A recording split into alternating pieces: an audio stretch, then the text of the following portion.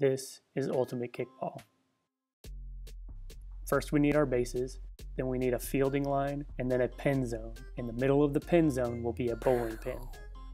As a kicker, your goal is to kick the ball and run around the bases to score a point. The fielding team wants to stop you or get you out.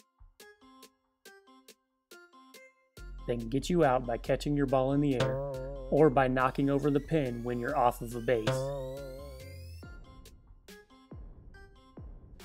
As a base runner, each time you reach a base, you have a decision to make.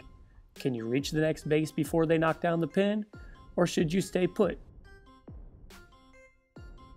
What happens if the next base runner ends up on the same base as you? Nothing. There is no limit to the number of base runners allowed on a single base. The fielding team has two special rules. The first is no traveling. They have to throw the ball from where they pick it up. The second special rule is they cannot make a play on the pin from inside the pin zone. You can run in the pin zone to get the ball, but you have to get the ball out of the pin zone in order to attack the pin.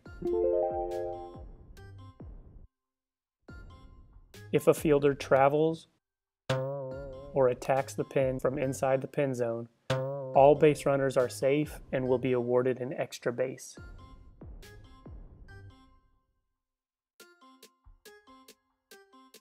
Most of the time, the play ends when the pin is knocked down. But if all the base runners have stopped and won't be running, you can just throw the ball to the next kicker instead and keep the game moving along quickly. Base runners need to wait until the ball is kicked again before they can run.